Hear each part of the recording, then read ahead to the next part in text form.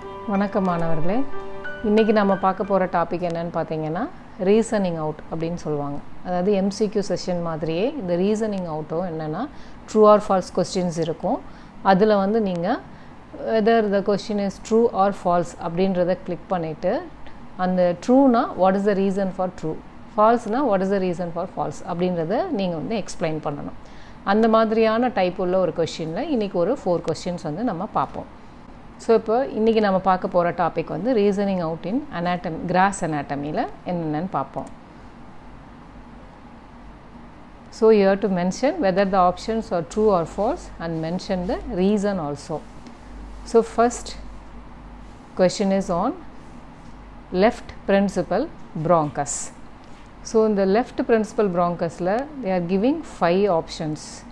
என்னென்ன ஆப்ஷன்ஸ் கொடுத்துருக்காங்க அப்படின்னா, ஃபஸ்ட் வந்து the left principal bronchus is narrower than the right principal bronchus, then it is longer than the right principal bronchus, then more horizontal than the right principal bronchus, passes above the arch of the aorta, and the left principal bronchus passes in front of the esophagus. These are all the following options. So நம்ம எல்லாருக்குமே தெரியும் trachea வந்து it starts at the level of lower border of cricoid cartilage, that is at the level of 6th cervical vertebra, then it extends downwards and at the level of T5, the thoracic vertebra, 5th thoracic vertebra, it ends by bifurcating into 2 main bronchus or principal bronchus as a right bronchus and the left bronchus அப்படின்றது நமக்கு தெரியும். யூஸ்வலாக as anatomy ஸ்டூடெண்ட்டாக in cadavers நம்ம பார்க்கும்போது பார்த்தீங்கன்னா trachea வந்து it bifurcates at the level of T4. ஏன் அப்படின்னா the trachealis muscle வந்து அது வந்து ஆக்சுவலி வந்து ஷார்டன் ஆகிருக்கும். ஸோ அதனால் அந்த T4 லெவலில் வந்து எண்ட் ஆன மாதிரி தெரியும். பட் இந்த லிவிங் சப்ஜெக்ட்ஸில் என்ன நடக்குது அப்படின்னா, யூஸ்வலி இந்த எரெக்ட் போஸ்டரில் இந்த tracheal bifurcating லெவல் பார்த்தீங்கன்னா T5லேருந்து T7குள்ளே, it is between T5 and T7, more common at the level of T6, that is the 6th thoracic vertebra லெவலில் trachea bifurcate ஆகுது, dividing into right main bronchus and the left principal bronchus. So in the right principal bronchus வந்து it usually wider, and so பார்த்தேன்னா this is the right principal bronchus. This right principal bronchus is shorter in length and it is wider in diameter. It is roughly about 2.5 cm in length. அதுக்கப்புறம் it is more in line with the trachea. So trachea ஓட அப்படியே continue ஆகிட்டு வருது right principal bronchus. So அதனோட angle பார்த்தீங்கன்னா inclination it is ரஃப்லி about only 25 degree angle தான் இருக்கும். தென் once it enter in to the lobe of the lung it divides into 3 லோப்ஸுக்கு போகுது. Before it enter in to the ஹைலமே ஒரு Appar லோபுக்கான ப்ராங்கை divide ஆகிரும். So it is above the artery இருக்கிறதுனால அதுக்கு பேர் எப் arterial ப்ராங்கைன்னு சொல்லுவாங்க. அதுக்கப்புறம் ஒரு hype arterial ப்ராங்கை at enter in to the lung போனோடனே it is divide into secondary bronchus. So ஒரு மிடில் லோபுக்கு ஒன்று, தென் லோவர் லோபுக்கு ஒன்றுன்னு there are 3 lobar bronchi on the right side. Compared to left sideல only 2 lobar bronchi தான் இருக்கும். So when you see the left principal bronchus என்ன நடக்குது அப்படின்னா, it is longer in length and then it is narrower in diameter and inclination பார்த்தீங்கன்னா சென்ட்ரல்லேருந்து பார்க்கும்போது it is roughly 45 degree ஆங்கிளில் incline ஆகி போயிட்டுருக்கிறனால it is little bit horizontal when compared to right principal bronchus. So right வந்து வைடராக இருக்கும், ஷார்ட்டாக இருக்கும், left வந்து லாங்கராக இருக்கும் பட் நேரோவராக இருக்கும். அந்த ரைட் வந்து it is more or vertical, it is more in line with trachea, but left compare பண்ணும்போது இட் இஸ் ஹரிசான்டல். ஸோ இப்போ நம்ம ஃபஸ்ட் ஆப்ஷனுக்கு வந்தோம்னா the left principal bronchus is narrower than the right principal bronchus. So that is the right option. Next என்ன கொஸ்டின்னா, it is longer than the right principal bronchus na, okay, that is also correct. Next, it is more horizontal than the right principal bronchus na, that is also correct. Now the fourth option, it is passes above the arch of aorta. So இந்த கொஸ்டினுக்கு நீ answer பண்ணனா உனக்கு என்ன தெரியணும், அதனோட relation தெரியணும். So இப்போ நம்ம சொன்னோம் trachea வந்து bifurcating at the level of T5, most commonly at the T6 அப்படின்னு சொல்லிட்டு சொன்னோம். இங்கே நம்மளோட கொஸ்டின் என்ன, it bosses above the arch of aorta அப்படின்னு கேட்டிருக்காங்க. ஸோ ஆக்சுவலி பாரு இந்த டயக்ராமில் actually the trachea it comes downwards and it bifurcates into right and left below the arch of aorta. In arch of aorta oda level enna appadina, it is opposite to the sternal angle, that is at the level of T4. இங்கே trachea வந்து bifurcate ஆகிறது lower and the intervertebral disc between the T4 and T5 அல்லது T5, most commonly T6. So அப்போ bifurcation எங்கே இருக்கும், below the arch of aorta தானனால the left principal bronchus it passes below the arch of aorta, so passes above the arch of aorta என்றது it is a wrong option. So next question is it passes in front of the esophagus. So left principal bronchus passes in front of the esophagus னு கொடுத்திருக்காங்க. அதுக்கு நாம பார்க்கும்போது என்னன்னா actually trachea வந்து it is in the midline ல இருக்கு. So from the cervical region ல இருந்து once it enter into the thoracic region at its lower part க்கு போகும்போது it is deviate to the right. So the trachea deviate to the right and the esophagus slightly deviate to the left. So automatically left principal bronchus passes in front of the esophagus. So that is also a correct answer. So E option correct answer. ஒரே ஒரு option மட்டும்தான் wrong answer, that is the it passes above the arch of aorta கிடையாது, it passes below the arch of aorta. So each and every question ஐயும் நாம இப்படி தான் வந்து reason out பண்ணணும், why it is correct and why it is wrong அப்படின்றத நாம சொல்லணும். இப்போ second questionக்கு போறோம். So second question என்னன்னா it is on the nerves of anterior abdominal wall ல question இருக்கு. So nerves of anterior abdominal wall, what are the options னு பார்த்தீங்கன்னா option A, it passes the plane between the internal oblique and transverse abdominis. Next, it includes the lower 5 thoracic nerves. C, it includes the lower 6 thoracic nerves. And D, it includes the iliohypogastric nerve. And E, it includes the ilioinguinal nerve. Nerves of the anterior abdominal wall, once again they are derived from the thoracic spinal nerves. So thoracic wall la paakumbodhu nammaloda spinal nerves eppadi pochu, it passes in between the two muscles, external intercostal, internal intercostal and intercostalis intimus nu solittu padicheenga. So between the two muscle ange pona maadhi inge nerves of the anterior abdominal wall it passes in the plane between the last two, that is the internal oblique and the transverse abdominis muscle la dhaan adu pogudu. So it passes in the plane between the internal oblique and transverse abdominis அப்படின்றது correct option. So that is a correct one. Next வந்து it include the lower 5 thoracic nerves. Actually the nerves supply to the anterior abdominal wall வந்து it starts from the T7. So T7, T8, T9, T10, T11 and T12. Usually T12 நம்ம என்னன்னு சொல்லுவோம், subcostal nerve அப்படின்னு சொல்லுவோம். சில புக்ஸ்ல பாத்தீங்கன்னா anterior abdominal wall nerve supplyக்கு lower 5 intercostal nerves and the subcostal nerve னு கொடுத்திருப்பாங்க. Because அந்த 12th ரிப்புக்கு கீழ தான் வந்து 12th அப்படினால that is the subcostal nerve னு சொல்லுவோம். So that is not the intercostal nerve, அது இல்ல. So அதனால அவங்க என்ன சொல்றாங்க, T7 ல இருந்து T11 வரைக்கும் lower 5 intercostal nerves னு சொல்லிட்டு T12 subcostal nerve னு போட்டுருப்பாங்க. இங்க நமக்கு சொல்லிருக்கிறது intercostal nerve அவங்க மென்ஷன் பண்ணல. It include the lower 5 thoracic nerves or lower 6 thoracic nerves தான் கேக்குறாங்க. So இப்போ include lower 5 thoracic nerves na kadayadu, it is a wrong option, but it include the lower 6 thoracic nerves, that is a correct option. Then next enna, it include the iliohypogastric nerve. So iliohypogastric அப்படின்றது it is a branch from the ventral rami of first lumbar nerve. So first lumbar nerve inga supply பண்ணுதா? Yes. So iliohypogastric nerve is also correct. And the ilioinguinal nerve, it include the ilioinguinal nerve also vana? Yes, it's also include ilioinguinal nerve. The iliohypogastric nerve and the ilioinguinal nerve are branches from the first lumbar nerve. The iliohypogastric nerve supplies the remaining the thoracic nerves ellame, they are supplying the all the three muscles, external oblique and internal oblique and transverse abdominis.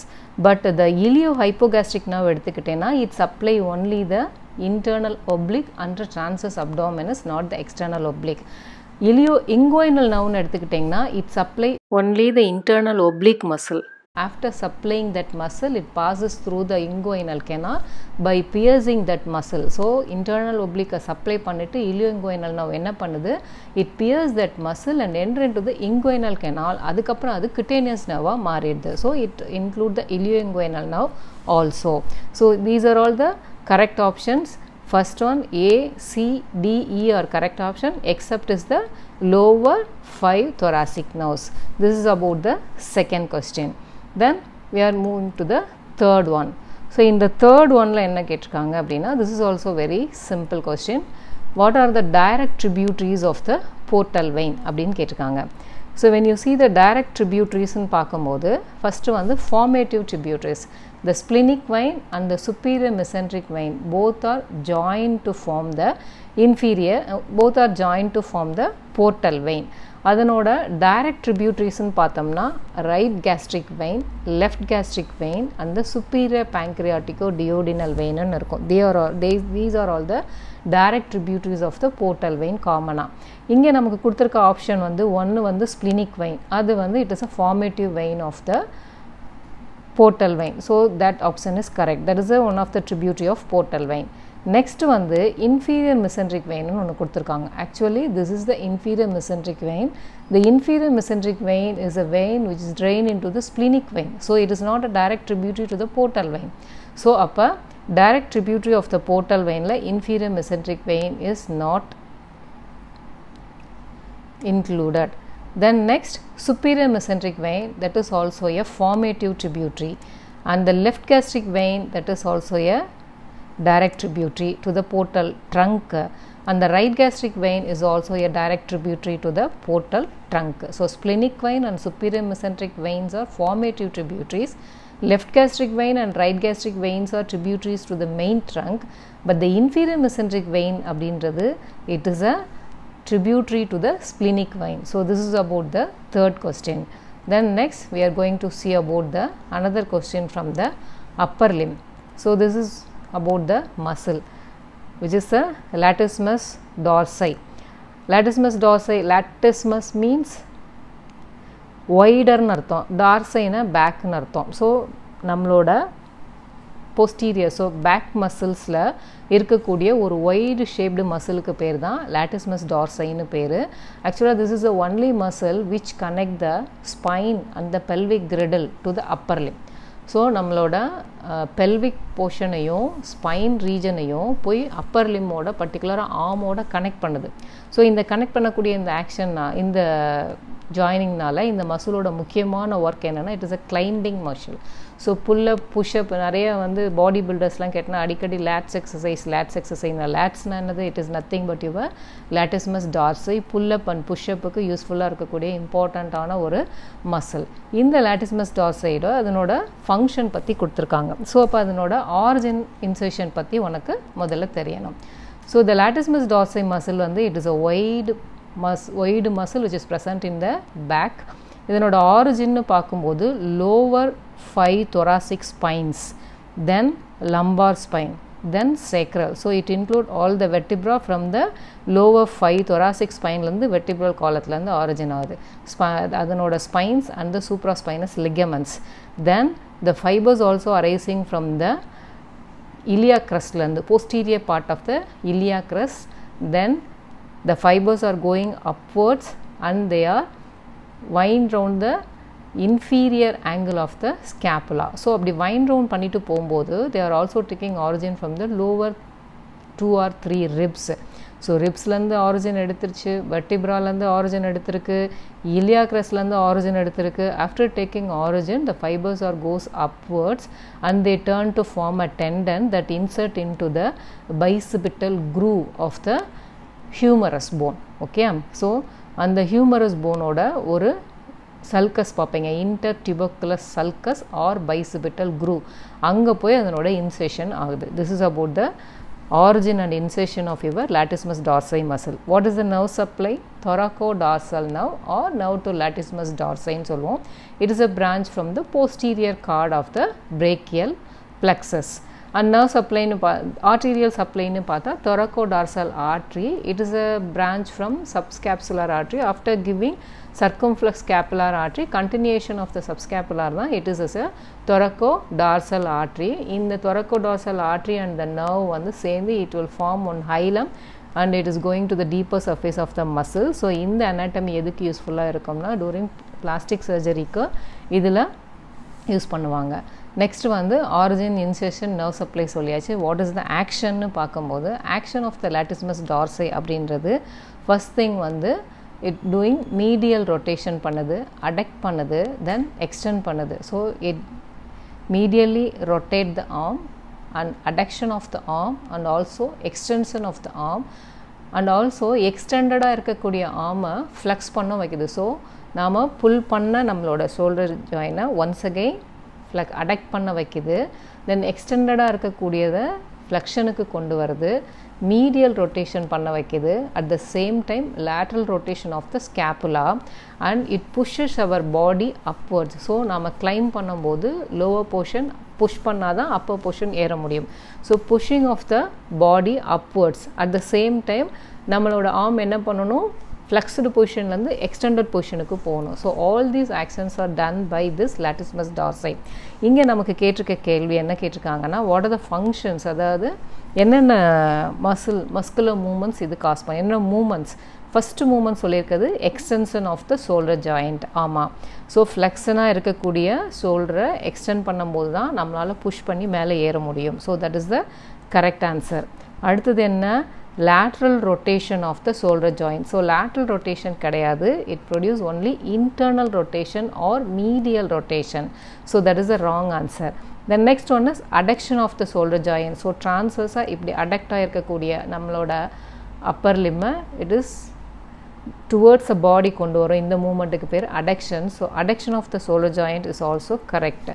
Then retraction of the scapula. So downward or retraction of the scapula, it is also correct.